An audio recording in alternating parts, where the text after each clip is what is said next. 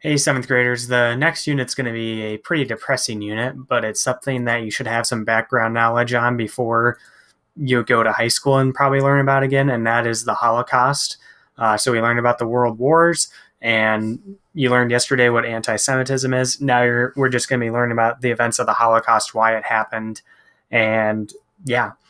So a lot of you probably just have some base knowledge on the Holocaust even before yesterday that Hitler and the Nazis targeted the millions and millions of Jews living in Europe during World War II, and their goal was to kill all of them. So, the two topics you're going to learn about today is just like some of the earliest things the Nazis did before the concentration camps really started. And the first one is the Nuremberg laws.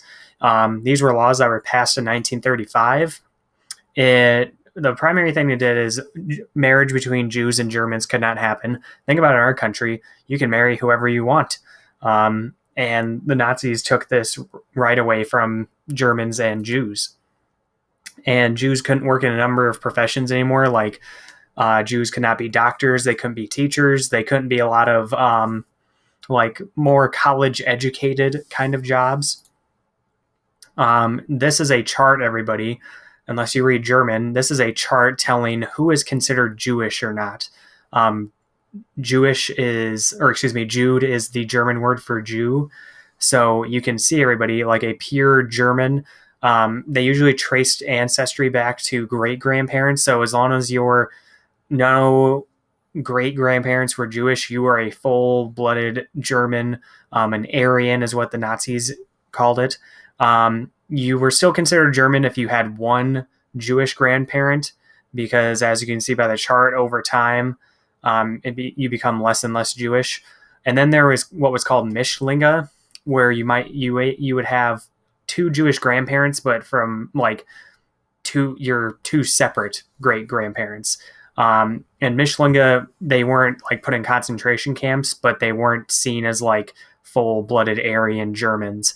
And then, of course, you had Jews, where if you had two blood great-grandparents who were Jews or grandparents or parents, whoever it may be, you were Jewish. And you'd be targeted through these laws. And whenever they couldn't trace ancestry back, they did various tests, like measuring the nose here to determine if somebody had Jewish blood in them. This is a picture of a German woman being shamed for marrying a Jewish man here.